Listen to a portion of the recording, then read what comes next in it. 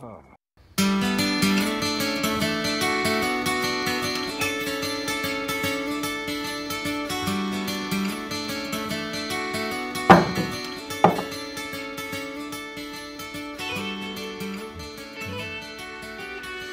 Man, big spiders these days. I'm glad the dog ran that one off.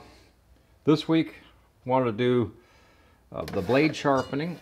And the number one thing first is to how to remove this blade from a 12-inch. It's an older style Ryobi, but some of the principles still apply, and there's a really important problem here. So I wanted to show that to you. You'll need two things. You'll need some sort of in this case I'm using a 1/2-inch socket with an extendable wrench, and you'll need a Phillips screwdriver. The other trick that I like to use is usually a block of wood or something to get this thing out of my way. So what I'll do here is I'll just raise this up and usually stick a block of wood or something up in it. Just something to hold it up out of the way so it stays up here.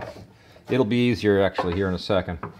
The first thing we want to do is get the Phillips screwdriver, and there's a little Phillips screw right here. We're going to unlock just this one screw. I've seen different videos that said they had to take all this apart or something, and once you back that screw off far enough, this whole feature will go back. And then get your block of wood or a piece of scrap lumber or something up in there just to sort of hold it out of your way. That exposes the nut. Now, there's the big important thing you got to know. This is what they call a left-hand thread.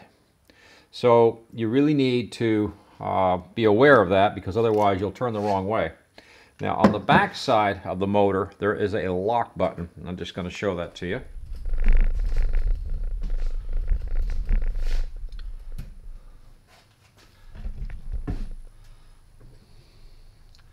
Now that's the lock button on the back side of the saw, and that has to be depressed in order to lock into the motor.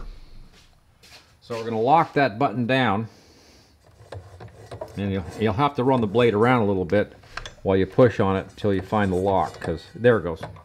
There's only a few places where it's going to lock. So what I'm going to do is, now this would normally be tightening, and instead we're actually loosening the bolt, because it is, like I said, this is a left-hand thread.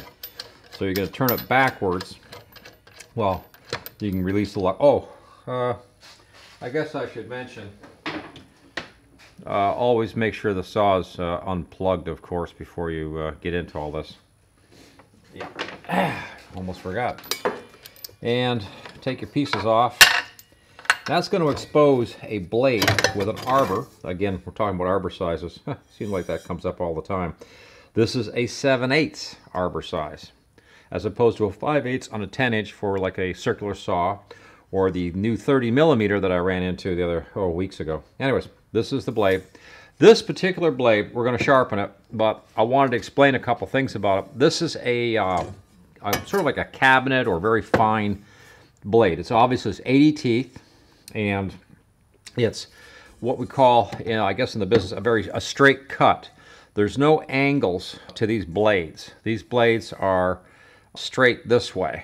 There's a piece of carbide, of course, at each tip, but they're straight. There's no funky angles. They're not like a sawtooth blade or something like that. It gives a really nice cut. It's a little sluggish, a little slower to go through lumber with it, but it cuts really well, and it cuts really straight, so there's very minimal sanding to do once you cut.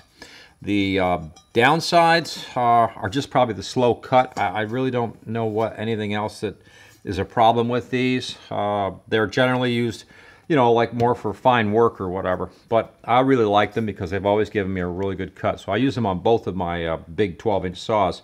So now we're going to go to the new sharpener, and we'll just touch this up a little bit. So we just did this last week, set this up, sort of showed you guys what it looked like. So I'm going to put the blade in here, and I'll show you how this is going to sharpen. Take this out of here. First thing, of course, is we're going to be looking for the blade this way, not this way. This angle, at least this part, has to go straight up to this little stone, so we're going to make absolutely sure that's where we're at. And remember, cone, spring, flat washer and the little knob. And I'm just going to tighten it down a little bit. Like I said, doesn't have to have a lot of spring pressure back here, but ideally you do want to hold the blade, you know, in the center. So it's got to be, I really don't know how else to describe the pressure here. This is, you know, not super stable, but this rest under here is what's really holding the blade in place while you do it. So now what we're going to do is going to bring this, actually, just a second here, show you this. I marked the start. So I've got a little mark right here, so I know this is the very first blade that I'm going to be sharpening with this. Now when I do this, I've knocked this out of the way a bit because this is an 80 tooth, so it's quite a lot of, you know, change it. So what I'm doing with this particular setup is I'm going to be bringing it in. It's set so it won't come to the bottom, so it just hits this face here is only hitting the carbide, you know, tooth. So when I bring it in, I'm going to just put a little pressure this way, ease the pressure off, open it, come back in, get the next one, you know, this sort of thing. And just touching them a little bit, because really that's all we need to do. Okay, I've gone all the way around just one time, because I really gave each one of these teeth a really good you know, nasty pass kind of thing, and then stop the machine. And now we can unload the blade and put her back in the saw and test her up and see how she does. This blade, by the way, was virtually smoking when it was going down through a 2x4, pine, soft pine 2x4, and she was smoking. The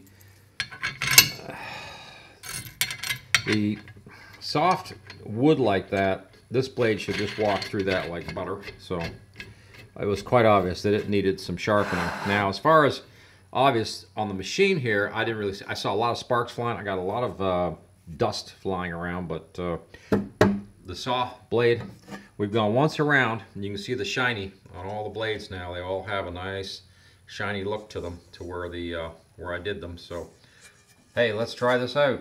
And we're back at the saw. The same thing applies when we're putting it on, but the first thing we're going to do obviously is get the blade back up on the saw.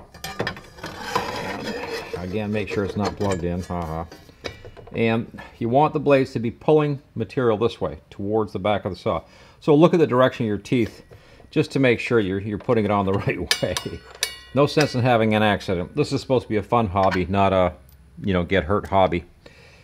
Now, because this is left-hand thread, I have to turn it like I'm going to try to take it off, and it's going to actually get tighter and tighter.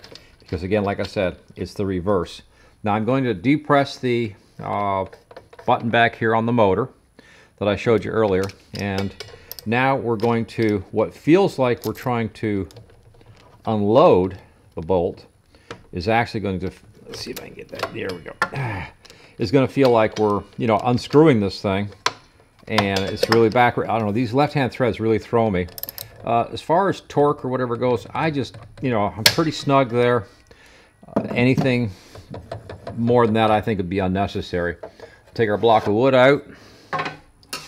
I'm going to try to bring this guy down with our fingers. There we go. And I'm just holding the plastic on an angle, pushing. So I'm holding the whole thing down while I tighten this screw back up. So changing the blade on this saw is actually really a breeze. Just that left-hand thread thing, man, you got to know that, or you will get yourself in a heap of trouble.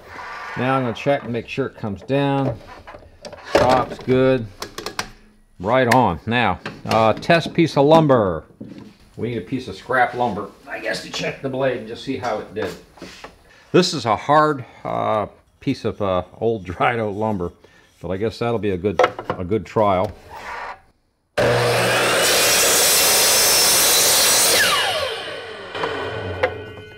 Oh, I'm going to say wow. That's about the only thing I could think of, but wow, yeah, that is amazing. And again, I'll show you up close, but try to get focus. Probably not, but it's really, really, really smooth. I mean, there's virtually, you can't see any edges in here.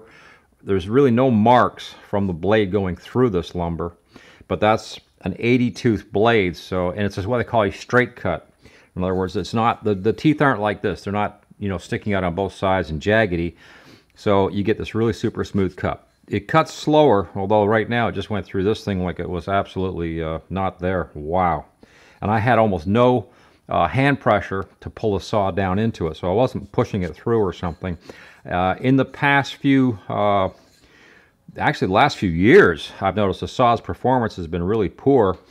That's like a brand new blade or something right now. That is amazing how easily that went through. That is fabulous.